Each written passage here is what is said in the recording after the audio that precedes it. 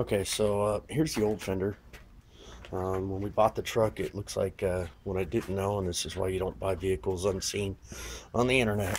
But needless to say, bought this truck in Tennessee, and they took some very strategic photos of it so that you couldn't see the damage that was done to the front driver's side fender. As you see it, it's got some. Looks like he got into an accident. And matter of fact, if you look at the bolt there, you can see that real well. It's completely crushed. That holds on the front driver's side fender cap or bumper cap on the end. And then this is the replacement. This was his original hood. You can see it's pretty busted up right here in the same corner. And it looks like he was trying, and I'll show you from underneath, he was trying to, he was going to repaint it or something, never did. But this does appear to be the original hood. And of course, here's these bumper caps. They were held on with tape, and you can see they're all destroyed on the inside. There's supposed to be a little hook piece here, as you can see on this other one, or actually it should be right there. You can see on this other one that should be there to hook onto that bolt that I was describing. And of course I'm gonna have to replace those. So we've pulled all the parts off this thing, and I went down to the junkyard, or to the pull it place, and we're gonna walk out here towards this truck real quick. From a distance, it really doesn't look much different than it did before, because I pulled a hood from a 97 Blazer, and it's got a blue finish on it, but it's pretty solid. It's in good condition, and we can really work with that.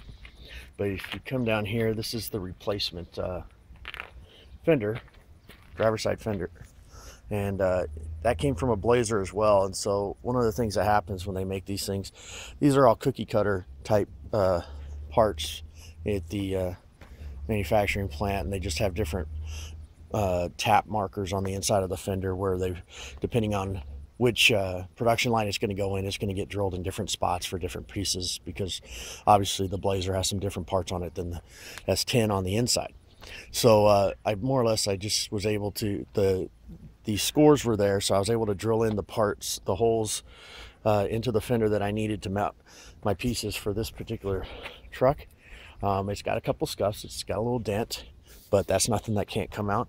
And if you get down here, and you're gonna see, you can see that that's the part that was completely crushed on the other fender.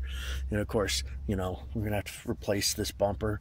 I've got to replace these turn indicators, because they're broken. And this is where that end cap goes. So as we come over here, you can see the other side, same situation. You got an end cap that goes over the bumper, and it kind of marries up to the fender. And this fender is in actually really good condition. But you can see one of the things we're going to have to do is we're going to have to really kind of maybe get some a rubbing compound. You'll probably have to do some touch up, because you get some stuff there. We're planning on kind of like cleaning up the paint job on it for them. But right now, what I'm looking to do is the reservoir for the windshield washer fluid was cut. The lines were cut, and obviously we're missing the nozzles. I have the little pump and the reservoir in the house, and I'll probably go down to a U-Pull-It and see if I can find nozzles and lines and connect that back up. Why you would cut that, I have no clue.